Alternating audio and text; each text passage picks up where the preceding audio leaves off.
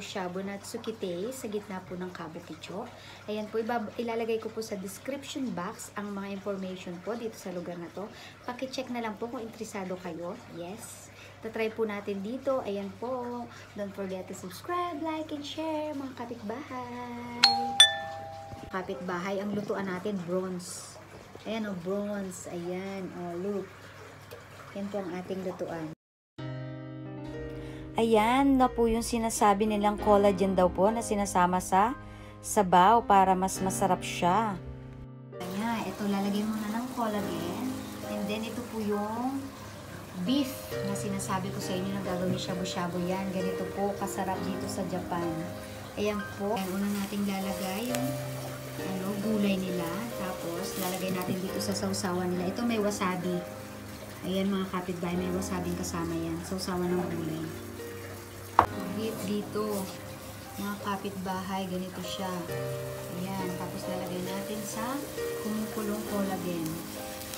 Ayan. Tapos gaganyan-ganyan lang natin siya. Mabilis lang, mabilis. Kailangan hindi siya kailangan hindi siya lutong-luto. Ayan. Ayan siya. Sausawan nila, itong goma at saka itong may wasabi. Kasi ito lalagay natin dito yung karne.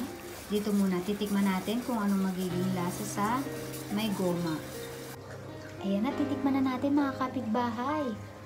Ayan, mausok-usok pa. Umiinit-init pa ng bonggang-bongga.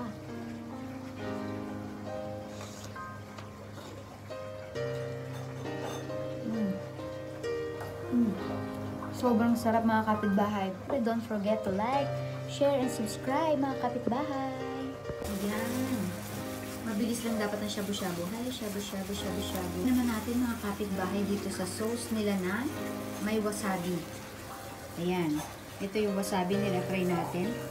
Kung alin mas masarap. Yes. Ayan na mga kapitbahay. Titikman naman natin yung sa may wasabi niya. Kung anong lasa.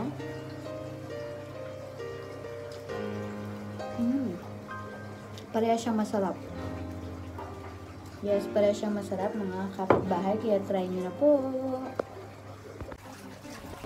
Ayan, after ng shabu-shabu mga kapitbahay, last nilang siniserve dito yung rice. Yung tinatawag nilang, hindi ko alam kung correct, yung roasted rice.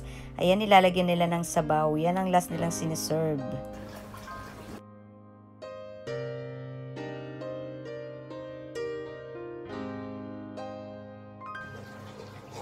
Ayan, natitikman natin yung rice. Ayan o, mga kapitbahay, bonggang-bongga. Ayan o.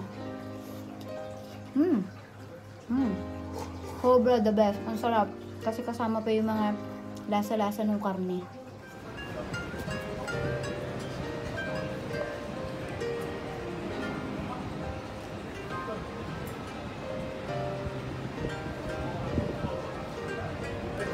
Yes, thank you. Don't forget to subscribe, like, and share.